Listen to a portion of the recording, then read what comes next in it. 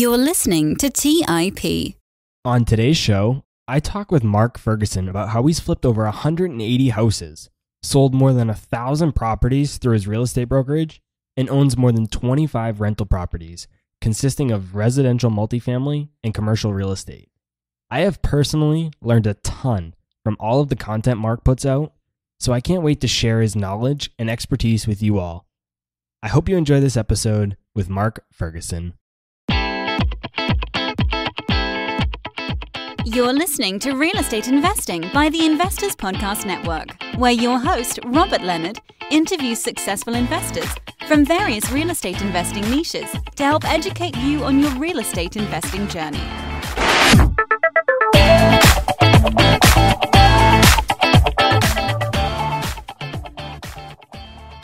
Hey everyone, welcome to the show. I'm your host, Robert Leonard, and with me today I have Mark Ferguson. Welcome to the show, Mark. Hey, thanks for having me. Glad to be here. There's quite a few different things I want to talk about during our episode today, but let's start with your background and your story. How'd you get to where you are today?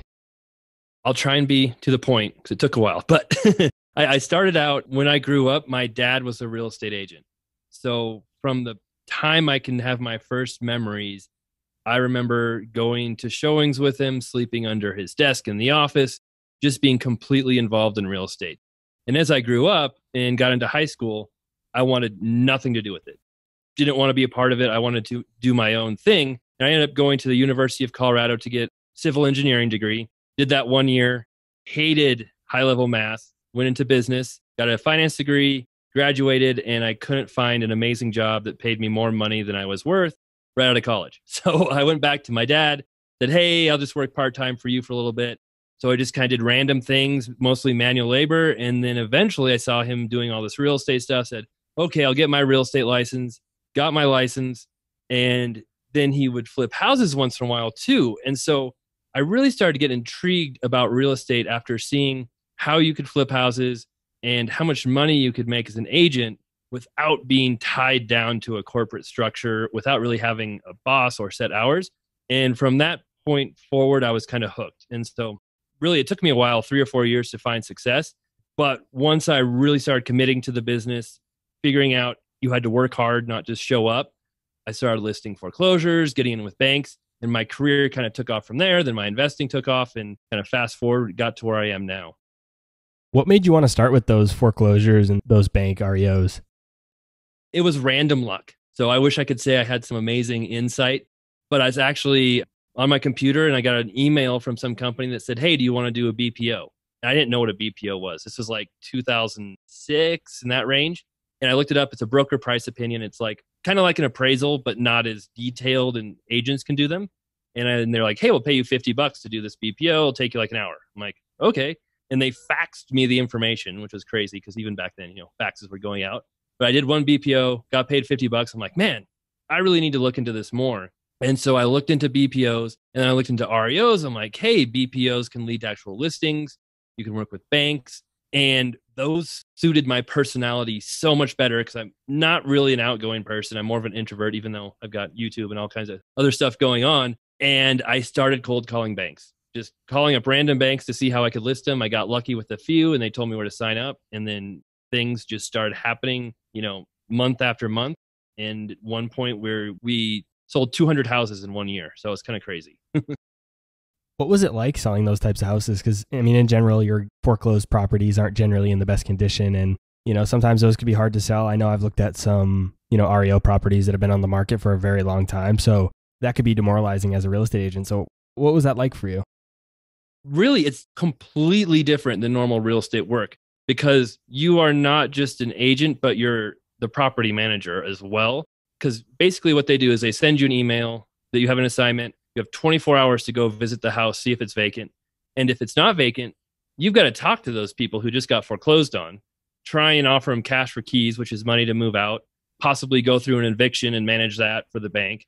Then you've got to possibly manage repairing the house, getting contractors in there, trash out, rekey. Then you list it. So by the time you get to listing it, it's kind of like, wow, most of our work is done. But yes, it can be frustrating because sometimes the banks want to list it for more than it's worth, or you have an appraiser who comes in who doesn't value it correctly, and there can be some, drama there between all the parties. But overall, we did a pretty good job of selling properties, getting them sold right away. And if we could kind of show our case for why a property is worth what it's worth, we'd have good luck selling it. So really the work of an REO agent is before it's actually listed. And then, of course, if you get 37 offers on one house, that can be a lot of work too, because you're submitting every single one of those offers to the bank. But, it was a lot of fun. It could be stressful because those timeframes, like if you miss a deadline, they'll move on to the next agent and they could fire you just for one miss. So it's kind of crazy. Are you getting paid for all those things you do before the sale of the property, or does it work the same way as like a traditional sale would and you just get paid a commission? You get paid nothing. See the REO agent think they're making all this money and it's so amazing. But a lot of times we're fronting the expenses. So I've spent $10,000 to fix up a house before for the bank and then submitting invoices and hoping they pay me back. Now, they usually do. But what I always thought was funny is I'd have to sign up for their invoice management software. They charge me fees to get an invoice from them after I fronted $10,000 to do the work for them. So it's like, really? I have to pay a fee to get my money back after doing this? So no, we don't get paid for the BPO if it's our own listing. We only get that commission at the very end. And a lot of times those commissions are reduced, not, what some people might say is a full commission. There's no set commission. They're all negotiable. But the banks will often pay less than you'd think on those commissions. That's really, really interesting. How does the bank decide which agent they're going to go with? I mean, I'm sure, like you said, they probably get a bunch of different offers. So how do they decide?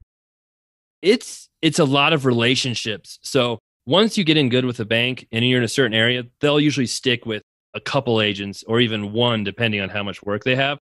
So it's all about getting in with them, getting your shot and doing a really awesome job. And some of it's luck, some of it's just persistence. It's kind of a fine line between bugging the banks and, contacting them and letting them know who you are. And a lot of it's experience. If you can say, hey, I've listed, with 10 different companies, here's my results, give me a try, that really helps. But really it's just kind of getting your name in different systems. I belong to a number of groups like the National REO Brokers Association, US REO Partners, REO Network. And that networking with other agents helps too, because those agents can put a good word in for you, which is almost more important than anything you can do yourself. Now, do you get first dibs on those properties if you walk into one and you decide you want it? So is that a potential benefit of doing that as an investor and an agent? I thought that would be one of the biggest perks of being an REO agent. And then when I got in the business, that is like the biggest no-no ever. So they are very clear. You cannot buy your own listings. It is a massive conflict of interest because then you might price it lower. You might try to get your offer in before other brokers. So you are not allowed to buy your own properties. In fact, as a HUD listing broker, and I couldn't buy any HUD homes. Doesn't matter if it was my listing or someone else. Nobody in my office could buy a HUD home. None of my family could buy a HUD home. It's just all prohibited because they did not want any conflict of interest. So it actually hurt you as an investor buying foreclosures. Wow, that is not what I expected. I certainly would have expected that because to me, it seems like, I understand the conflict of interest that could be there, but it seems like for the bank, it almost seems like if you have an agent that's ready to buy the property, they don't have to do anything. They could save a ton of costs on their side between administrative costs and then, like you said, fixing up the property, dealing with any other issues that are there. If you have an agent or an investor that's ready to just take that off your hands, for me, it seems like that opportunity cost for the bank is well worth it to just sell it to the agent. Right. And the banks, in the very beginning of the housing crash, they would sell properties right away, get them off the books. But towards the end, I think they realized, hey, we're losing so much money by not selling for market value. And that's when they kind of went to this process of properties had to be on the market for 5 days before they looked at an offer. No, none of our listing agents can do it. They were very strict in all their processes on how they sold houses because they didn't want any kind of shenanigans between agents or, having low values to get good deals. And then they're losing 50 grand on one house. A lot of people assume foreclosures are just these awesome deals. But in fact, I can get better deals myself on other properties. So, we've bought 75 flips the last 3 years or so. And I think 3 of them were foreclosures. With all of these downsides to being that agent for those types of properties, why did you want to do it? Well, I wouldn't say, it was horrible because we sold 200 houses, a few years in a row. And working with certain companies were better than others. So, you kind of had to pick and choose the right banks to work with, the ones who, maybe paid more or had their own companies that rehab the houses. You see all kinds of different things. And actually working for HUD, which is a government agency, was the best gig I had, which you wouldn't expect, but they paid the most. They had their company did all the work. You didn't have to handle that part. And then they had an online bidding system, so we didn't have to submit offers either. So HUD had their systems down. Once you got them with them, it was great. You still had to do inspections every week. We had to drive by the houses, sign in, take pictures, and make sure it's in good shape. But once you figure out the system and how it works, it can be a great business. It's just going expecting it's not going to be a walk in the park and a piece of cake. So let's talk about an often debated topic that we've kind of touched on here about whether someone should get their real estate license to help their investing or not. As the managing broker and owner of a real estate brokerage, do you think investors should get their real estate licenses? I am a huge proponent of getting your license. Now, I know a lot of people disagree with me. In fact, I even had a question for the real estate commission on a legal issue. I think it was on advertising or something. And I called our local real estate commission in Colorado and said, hey, what do you think about this situation? And he said, if you're an investor, you shouldn't be an agent. That's just horrible. I'm like, really? That's weird. But anyway, so a lot of people have this, misconception that you have more liability and you have, higher levels of ethics to stand up to. And they're right. And I have no problem with that. Why should it be an issue that I have to have good ethics, if I'm an agent? So there is more disclosure. So some of the downsides first, if I try and buy a property that's off market, that's not listed, I have to disclose I'm an agent. I have to disclose I might make money on it. I'm very clear that I might profit from it. I might sell it quickly, and I have to be upfront with them. And if you do it in the right way, that can be an advantage. I can say, hey, look, you can look me up on the Colorado website. I'm licensed. I've been licensed for 15 years. I'm not going to just disappear and rip you off. You can file a complaint against me if I do something horrible, and that can build rapport with sellers. And at the same time as you're doing that, if I'm buying houses from the MLS, the multiple listing service where, most houses are listed, I earn a commission as the agent. So if I buy a $200,000 house, I might make $5,000 or $6,000 on the commission, which means I can pay less money than other investors who aren't licensed and still make the same amount of money. So that gets me more deals. Plus, I think the exact number was like $280,000 we saved last year in commissions alone from selling our flips, from buying rentals, and commission coming back to us because I was an agent. So to me, it's a no-brainer. And the other advantage is I have access to the MLS where I can look up sold comparable properties. I can have all this access to data that the public doesn't have as well. So I have more access to data, make more money on commissions, can get more deals. And the only downside is I have to be more ethical and disclose more. So to me, it's a no-brainer. Have you lost any deals because of those disclosures that you have to give to the sellers? I have not. I have never had a seller say, oh, I don't want to sign this. Because I'm not trying to rob old ladies of their houses. We're very clear. We don't pay full market value because we have to make money. We're making a profit. Even if we're holding it as a rental, you will make more money listing this house in most cases. However, we can buy it faster. You don't have to make repairs. You don't have to pay commissions. You don't have to go through the hassle of selling it. Some people want to list them. And in some cases, we can help them do that too. So it's like, hey, we can also make money as agents. In other cases, they don't want to hassle. Or some people just hate agents for whatever reason. Even if they know they're losing 20 grand on the deal, they don't want to use an agent. They'll just sell it directly. So there's always those deals that'll work off market, whether you're an agent or not. I've never had a seller say, oh, I'm not going to sign this. How can you make money off this deal? Because I tell them up front, I'm going to. Yeah. I mean, every situation's different, right? Some people, they need the cash right away, and that's their problem. They don't need to get necessarily top dollar. Maybe maybe their property's paid off and the $10,000, $15,000 that you're going to give them less, maybe that's not as big of a deal to them. Whereas somebody, maybe they're selling it, they're going to buy their next house and they need the money for that, and they can take the time to do it. So no, I think your point's absolutely true there. No, and a lot of people, they have houses that need work or have problems. Like they just don't want it. They want it gone. It's like an emotional release to get rid of that house. And the sooner the better. And that's more important to them than getting top dollar. Yeah, for me, I'm actually a licensed real estate agent as well. I don't practice. I don't necessarily plan to anytime soon, but I got it for my real estate investing. I use it to, in the same ways that you said, save commissions and get access to information. And it also, I think it proves that you have credibility, I think, as an investor. So when you're submitting an offer, yeah, maybe some people might look on those disclosures poorly, but I think some people might look on it and say, okay, he knows real estate. There's a point of credibility there, and that could give your offer a leg up too. So yeah, I definitely think it's something interesting that people should consider. Oh yeah, completely agree. So you've sold over 1,000 houses, flipped over 180 houses, and you have more than 25 rentals. Where do you think new investors should start? And as an agent, as a house flipper, or maybe a rental property investor, where should they begin? This is kind of a contrary opinion to what is going on right now. But for most people, I tell them buy a house. And it doesn't even have to be an investment property. There's this big push now to rent where you live, own, rental properties. But a lot of people don't have 20% down, right? When you're buying an investment property, it almost always takes 20% down unless you're, doing seller financing or partnering, which can be very difficult as a beginner. And one of the best ways to get into real estate is to buy as an owner occupant. You can put 3.5% down with FHA, 3% down with conventional, 0 with USDA or VA. You can get down payment assistance if you don't have a whole lot of money. And once you have that house, there's no reason you can't get a really good deal, just like an investor would. So like we're talking about HUD homes, HUD gives owner occupants priority to buy their houses before any investor. So does Fannie Mae, so does Chase, so does Bank of America, all these foreclosures. So there's not this, a lot of people have this notion, well, I'm an owner occupant, I can't get a good deal, an investor can. You can.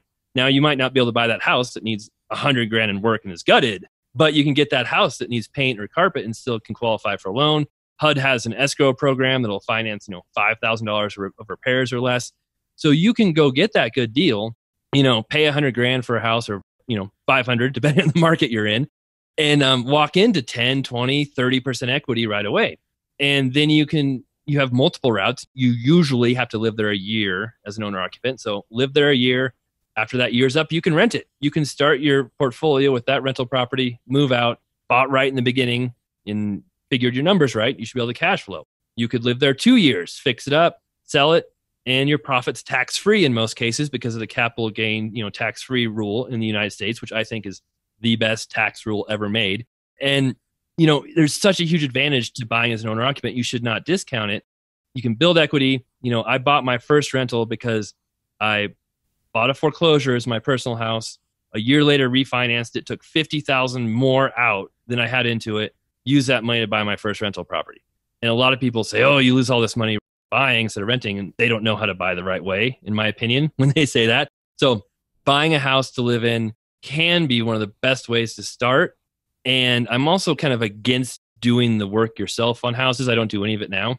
However, if you buy a house to live in, I think that can be one exception where it does make sense because you're there. If you're doing some work, you're still with your family. You're not, spending weeks at a different house. You're not under a time crunch to get this flip done in 6 weeks. So you can save a lot of money in that route too. So yes, being an agent can be great. Buying rentals can be great. Flipping houses can be great. But if you're just starting out, it doesn't hurt to buy a house and get a really good deal on it to live in as well. Yeah, I completely agree with that. And I have a lot of people that reach out to me and ask what I think they should do for their strategy. And oftentimes I'll recommend something like a house hack or something along those lines. But if they have a family, a lot of times either their wife or husband isn't willing to do that. And so then I tell them exactly what you just said is buy a property exactly like you said. And I think the key there is you just need to make sure you run the numbers and that it'll make sense as a rental. I think that's the biggest thing. But it's definitely a good way to get started. Do you think house hacking is another good way to get started? Oh, for sure. And I was going to mention house hacking and I forgot. So I'm glad you brought it up. But, that's one thing. When I started out in the beginning, I bought a house full retail, did it the wrong way. Still was, worked out okay. But yeah, if I could start over again, buy a multi-property, rent out part of it, even buy a single family home and rent out my basement. That's what my nephew's doing right now. That is a great way to get started. Because I think the biggest advantage with house hacking is that you start collecting rent right away. So when you go to buy another house, the bank might be like, oh, you have 2 houses and this first one you want to keep, like it's vacant. Oh, sure, you just rented it, but it's only been rented for a month. We're not, going to qualify you for a second house. But if you've been house hacking, you've been renting it for a year, you've got that income. It might show up on your taxes already. It's so much easier to qualify for that second house if you're renting your first one from the very beginning. Yeah, that's exactly how I got started. I actually house hacked my first property and then I eventually sold that. And then my second property was a live-in flip for exactly the same reason you said. I mean, it wasn't a major reno, it needed some paint, carpet, some exterior landscaping. But for me, those were super easy deals to just get into at 3.5% down. And now when I move out of this property, it'll be, a cash flowing rental property, and then I can move on to something else. Yep. No, great strategy. And then people don't realize, that's another misconception. It's like, oh, housing prices only go up 3 or 5% a year. And that can be true. But when you're putting 3% down, you're controlling like a $200,000 property with $10,000 with closing costs. So if it goes up 10%, you more than doubled your money. So leverage is such an amazing tool with real estate. Yeah, that power of leverage, it's incredible. That's something that real estate has that not a lot of other asset classes, can take advantage of, like the stock market, things like that. Exactly. In a market that is, arguably expensive, I think a lot of people would agree that generally across the US, markets are pretty expensive right now. How do you find undervalued properties, whether it be for a flip or a rental? I think a lot of people say, oh, you can't find a deal now. And they're basing that on the fact that there aren't that many foreclosures and how easy it was to get deals after the housing crash. So I agree, it is much tougher to get deals now than after the housing crash, but it was much tougher to get deals before the housing crash and the last 30 years prior to that too. And there are still real estate investors that entire time. And some people got spoiled, I think, because there were so many foreclosures. But like I said earlier, no matter what market you're in, you're going to be able to find deals. And sure, they might not be as cheap as they were 10 years ago, but you base a deal off what market value is now, not what it was 10 years ago. So for flipping houses, you base what your discount is based off current prices. You're getting a rental, you base your cash flow off what current rentals are. And it can be tough, especially with rentals, to cash flow now because prices have gone up a lot higher than rental property rents have gone up. And I found that in my area too. And I think we'll talk about that, but that's why I switched to commercial rentals. So for flips, it's all about just figuring out how to get that deal and really diversifying how you find deals. So we'll buy deals from wholesalers, the MLS, auctions sometimes. Sometimes we do our own marketing, driving for dollars, all types of ways, for sale by owner, Zillow, even Facebook we've bought a property on before. So it's just diversifying and really systematizing how you find those deals. And there will always be deals in any market. And a lot of times I hear people say, oh, I can't get deals in my market. It's impossible. All the other investors are buying them first. It's like, well, obviously there's deals. Other investors are buying them. You just need to make sure you're the one who's getting those deals before them or figuring out how they're doing it. So you can get a deal in any market. It's just a matter of knowing values, knowing the ways to get that deal, and knowing your numbers. That's the key. There is always deals. There will always be deals. I agree. I think that the market is expensive, but it's just not as easy as it once was. It's not like you're going to be able to go on the MLS or you're going to go on to Zillow and find 10 different deals that you could buy and you're going to cash flow $200, $250 a door, right?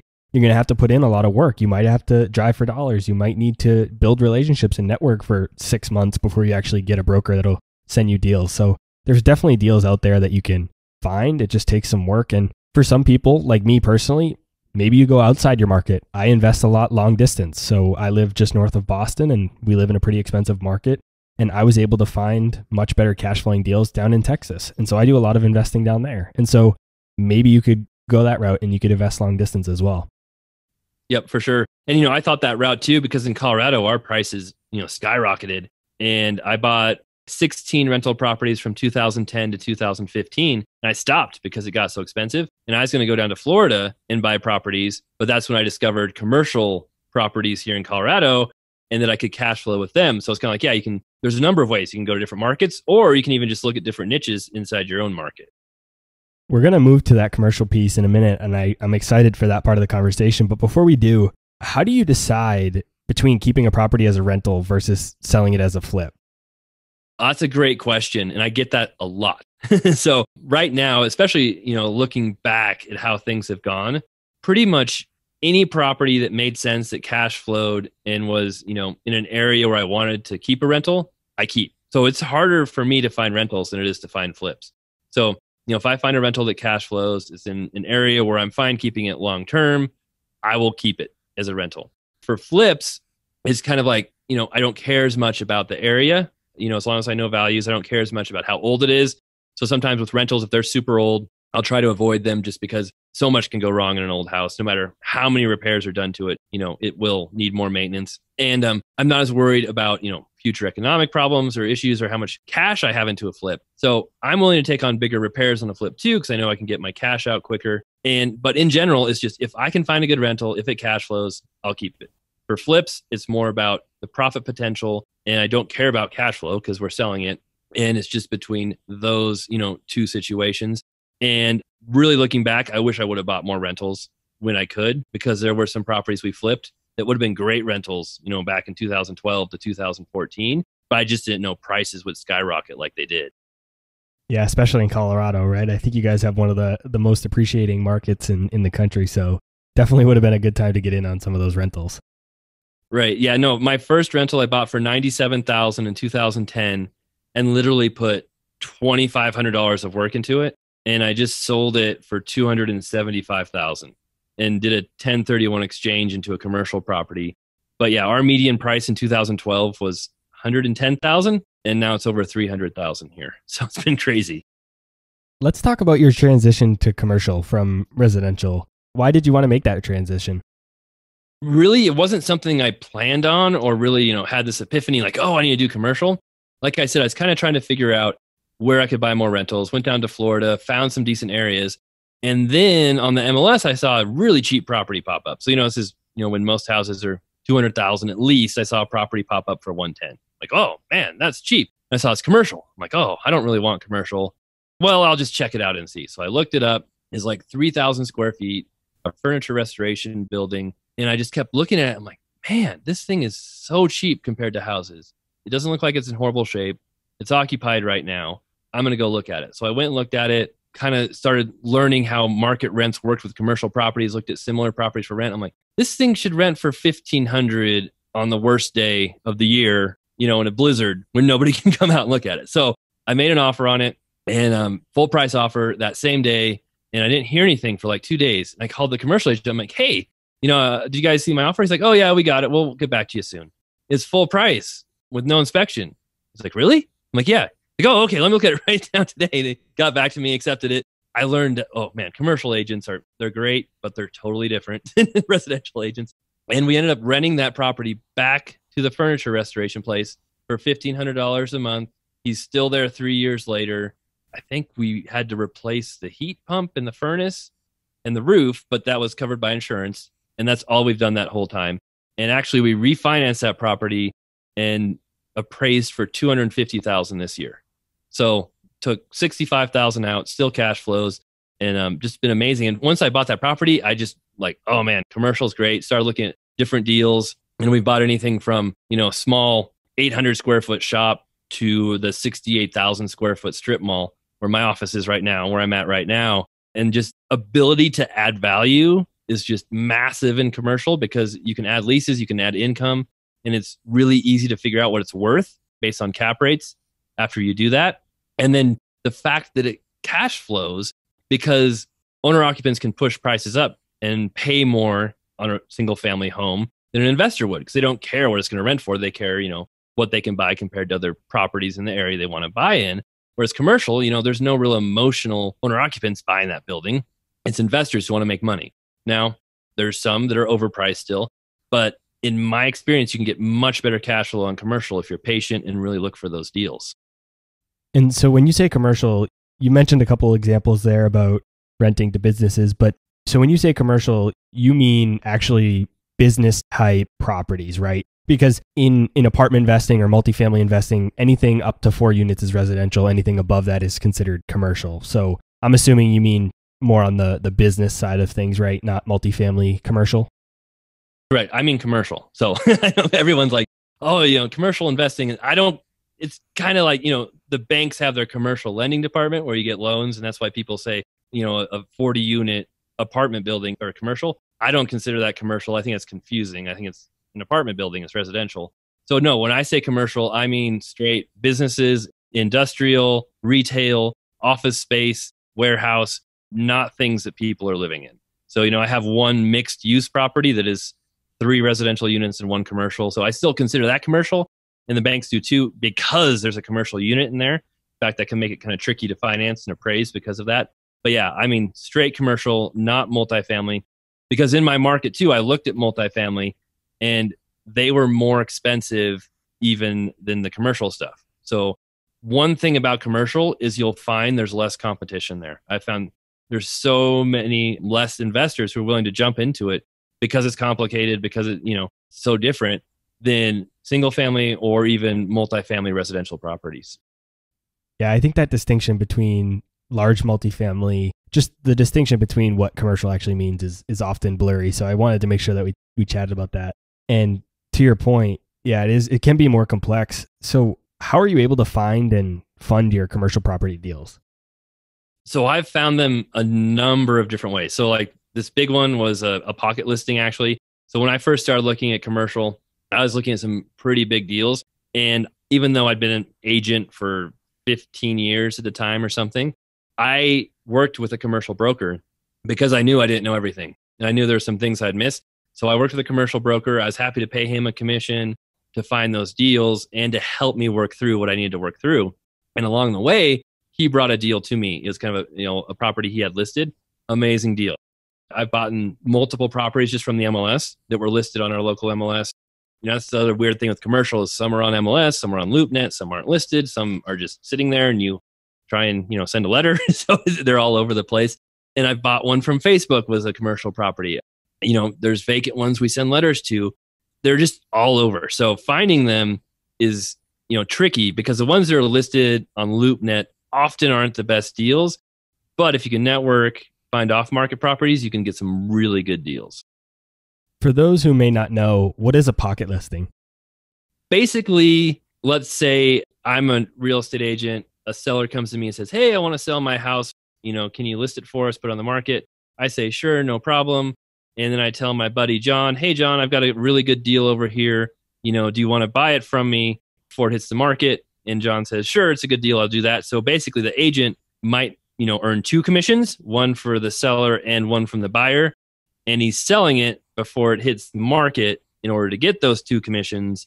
Ethically, there's some questions there. And in fact, Colorado kind of cracked down on coming soon listings, which are, meant to market to potential buyers before it's actually listed. So agents will do this quite a bit to try and earn two commission. But the problem is it doesn't always get the best price for the seller if they're only marketing it to people they know. So pocket listings can be great for buyers, usually not so great for sellers. And to get those pocket listings is the best way to build relationships with brokers through like networking meetups and things like that? Or what would you recommend to start building those relationships? Exactly. Just going to meetups. There's a commercial meetup in our area every month. You don't find as many commercial people in the, residential, flip or wholesaler meetups, but there's, specific commercial ones, looking up who has listings that are commercial, talking to them, having lunch with them, all kinds of ways to meet those people. And you will find, I think you'll find a lot more pocket listings, a lot more of those low key kind of properties in the commercial world than you will the residential world.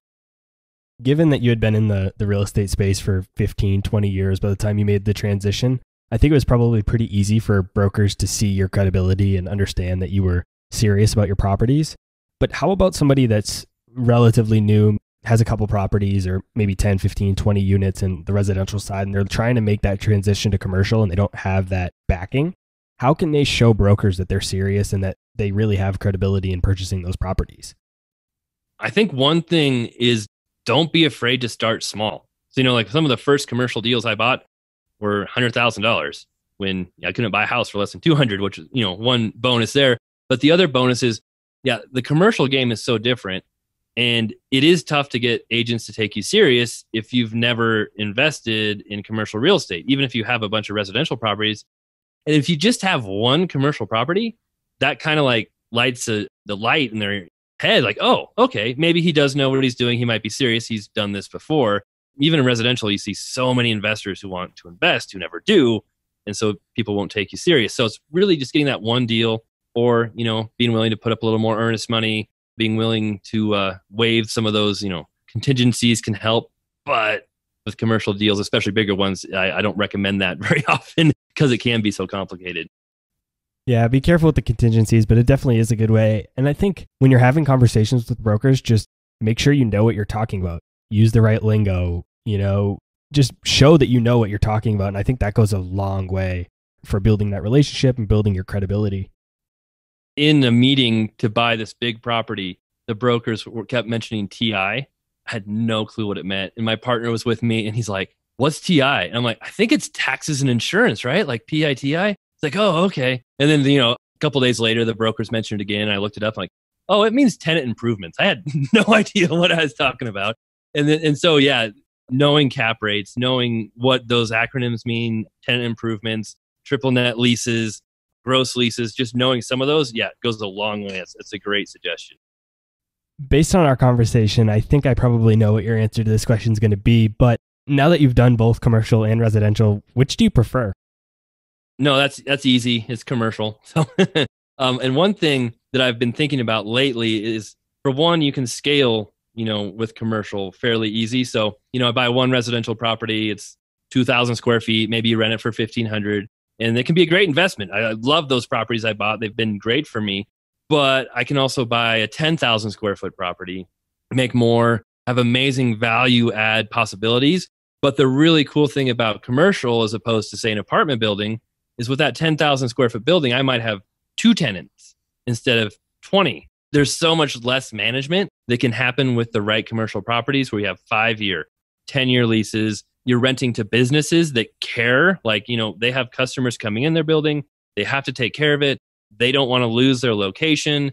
They'll take care of so many more things, as opposed to a big apartment building where you're renting units for $700 a month.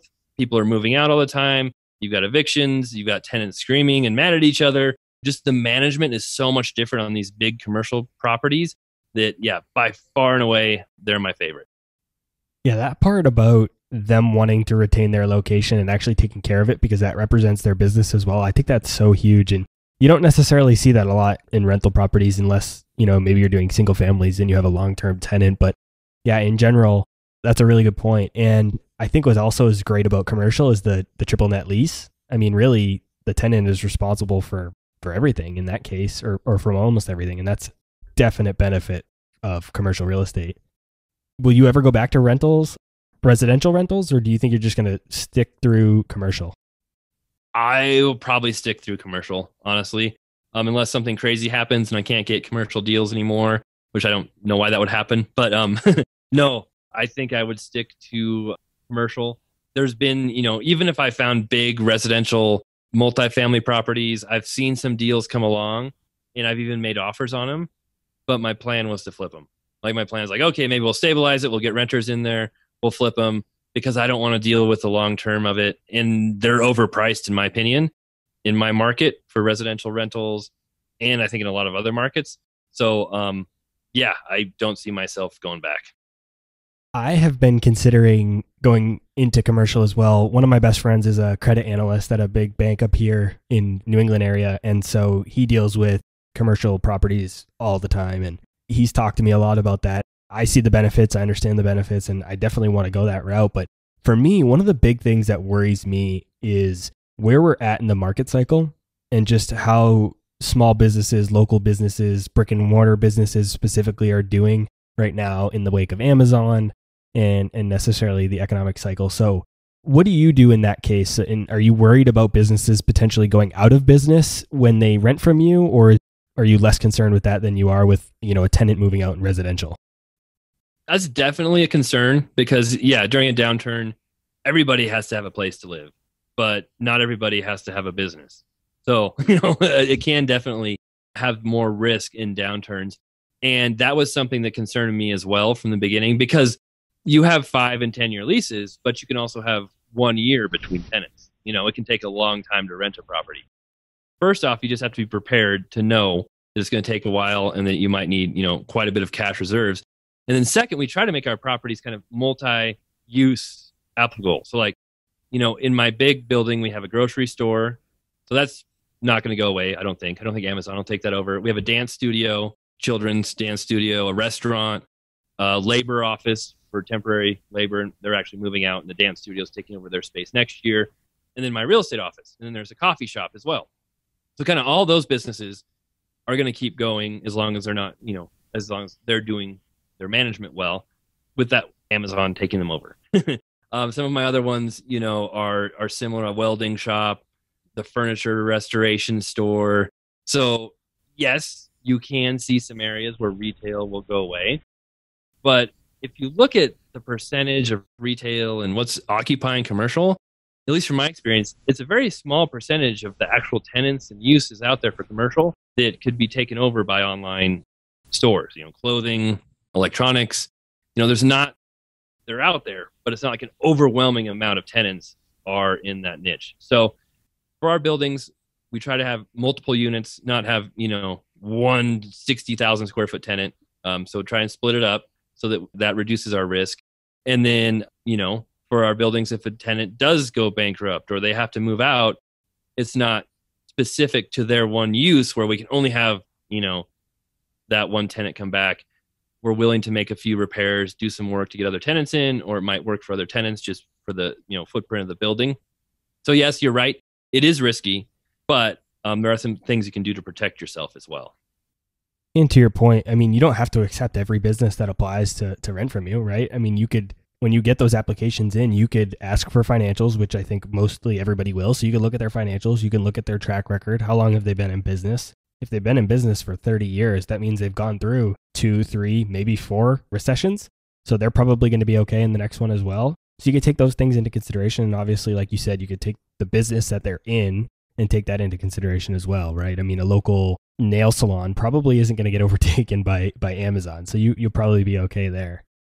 Right. No, that's a great point, because when we bought this big building, we had a couple vacant units, and there's a laundromat that wanted to move into one of them, which seems decent, but they wanted us to spend like $200,000 to get it ready for them.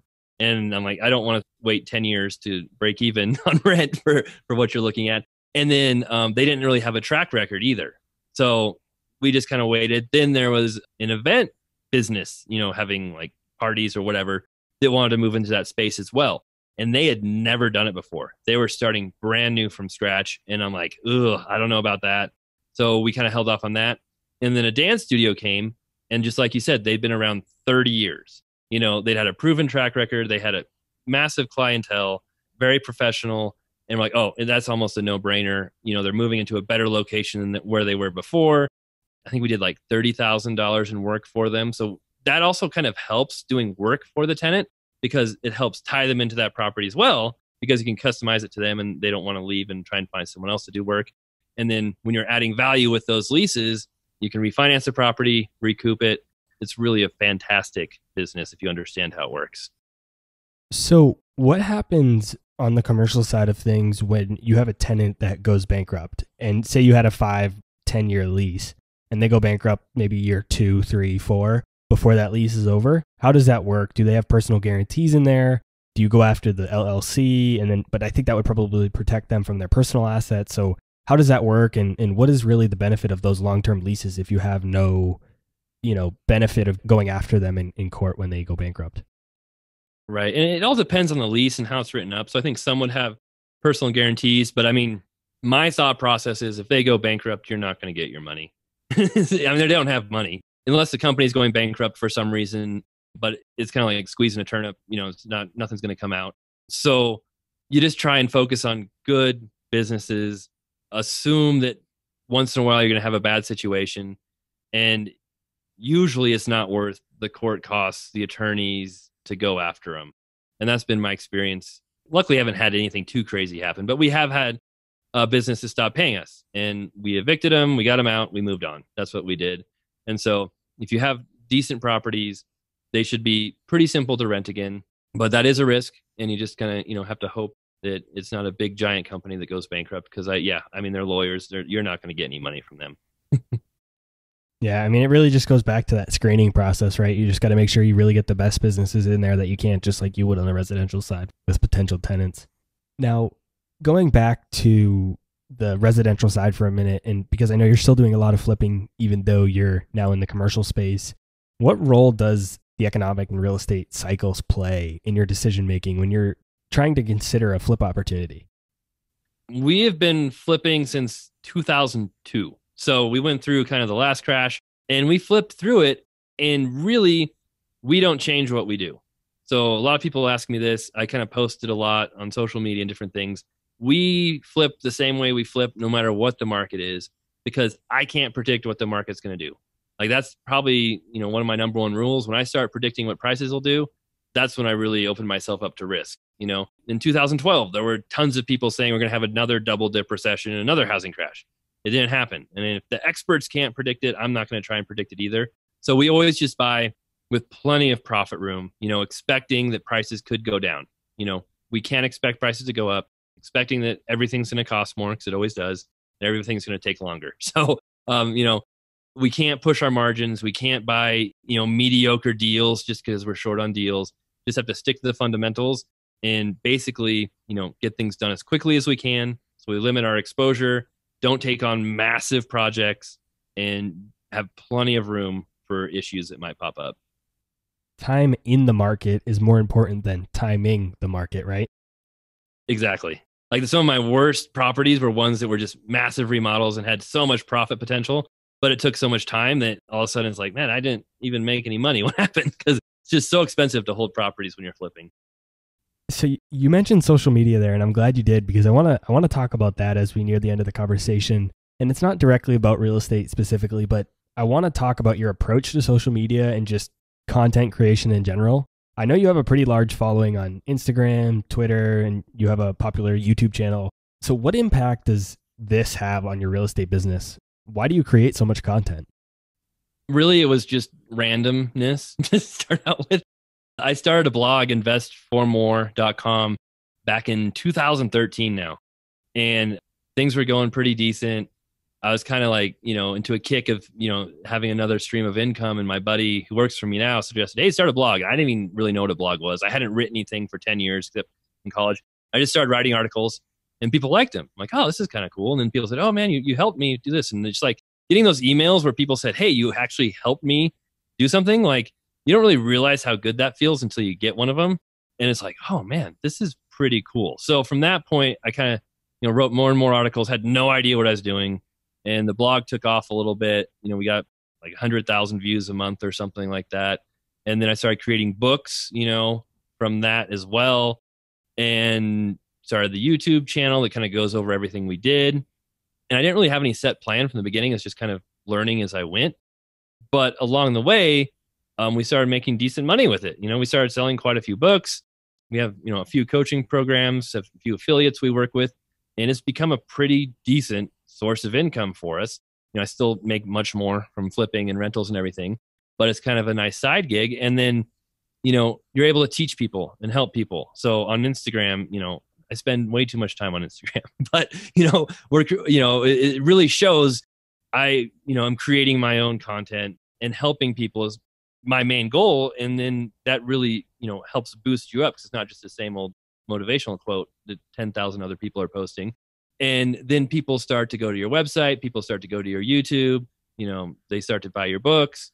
And it's just kind of like a revolving circle where you get someone from Instagram and you introduce them to the rest of what you're doing, and you can kind of build a fan base.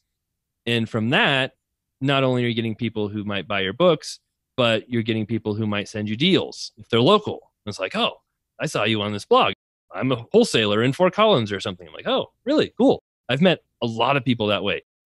I've found, I think, contractors that way who've contacted me from the blog and different stuff. So it's just, just getting my name out there. It's hard to pinpoint exactly how much it's helped and affected me versus the time I spend on it. But one, it feels really good to help people. So even if I don't make money at it, that's a huge bonus. Two, it increases my network, which even though I'm not a huge talker, is still, I know the bigger network I have, the better my business will be. And then it also generates income. So it's kind of everything helps bring it together. And it's just been a lot of fun too. So. So do you think other investors should be active like you are on social media platforms to help them build their real estate businesses? I think so. I know a lot of investors who don't have the books, who don't have the blog, who still get a ton out of social media. I know a guy who's gotten quite a bit of private money.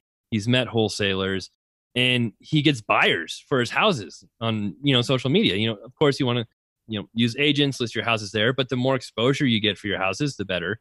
You meet so many different people and just, there's a lot of people out there who want to help others, who you can help, and, you can kind of collaborate together to help find the best contractors, the best lenders, so much stuff. And not only that, but by being on social media, you learn what other people are doing, and it can help you do your business better as well. Yeah, for all of those reasons that you just said is exactly why I've been recently increasing my presence on social media. Before I started the podcast, I didn't have any social media pages. I wasn't really a big fan of it. And then when I started the podcast, I saw people like yourself, I've followed you for a while now, posting a lot of content. And I said, I know this stuff. I could post this content and help other people. And just like you said, I've been getting messages of people that I've been helping, and that feels so great. And so for me, I've been trying to do exactly what you said, trying to put out a lot of educational content and really just help people as much as I can. And if that leads to networking opportunities and other opportunities to help grow my real estate business, then that's great. But just, helping educate people is so fulfilling as well. Yeah, no, it's kind of crazy. I've had a few people message me on Instagram saying, hey, I just bought my first rental, or I just flipped a house thanks to your Instagram page. I'm like, really? Like, I mean, I know, I'm providing information, but it's kind of crazy that, an Instagram page helped you do a deal. I can see it being a part of it, but people literally say, because of your Instagram page, I wasn't afraid to buy this house, or I learned what numbers I needed, or, I was willing to risk stepping into the game. And like, wow, that's kind of crazy. I didn't even expect that. So it's really cool. It really is so great. And I mean, you and I are connected this evening because of Instagram. I mean, that's how I became familiar with you, following your page, and that's how we're doing this interview tonight. So it definitely can open a lot of doors in terms of networking, and you really can help a lot of people. Yep, exactly. Mark, thanks for your time. I really appreciate it. We just discussed some of the social media platforms that you're on, but what are your handles on those platforms, and how can the audience connect with you and learn more about all that you have going on? Yeah, no, like I said, Invest for More is my blog, and it's invest, the number 4 spelled out FOURMORE. And for people that ask, that was all about getting more than 4 mortgages. That's where that name came from, because I ran into that problem when I was buying my first rentals. So investformore.com is my blog. We have hundreds of articles on there, a free book on there as well. Instagram, Invest for More is my handle. Facebook, the same thing, Invest for More. Twitter, Invest for More. YouTube, Invest for More, or, just search Mark Ferguson. I show up as well. So kind of try and keep that brand solid. And then, we have 8 books now on Amazon, 8 paperbacks, and 4 of those are Audible as well. They're all ebooks. So I've tried to make those, as all encompassing as I can. It's not like a clickbait book. It's an actual book that teaches you everything. So just try to help people as much as we can. Love to see people reach out and comment. And I try to respond too. I'm not one of those guys who just ignores those comments and is just looking for the likes. I'll be sure to put links to all of your resources in the show notes. I actually just purchased one of your books. I'm really excited to go through and read it. If you guys are looking to connect with Mark, learn a lot of really good information, be sure to follow him on social media. Mark, thanks again so much for your time. I really appreciate it. No, thank you so much. It's a lot of fun. Great talking to you. Glad we did it. All right, guys. That's all I had for this week's episode of Real Estate Investing. I'll see you again next week. Thank you for listening to TIP. To access our show notes, courses, or forums, go to theinvestorspodcast.com. This show is for entertainment purposes only. Before making any decisions, consult a professional. This show is copyrighted by the Investors Podcast Network. Written permissions must be granted before syndication or rebroadcasting.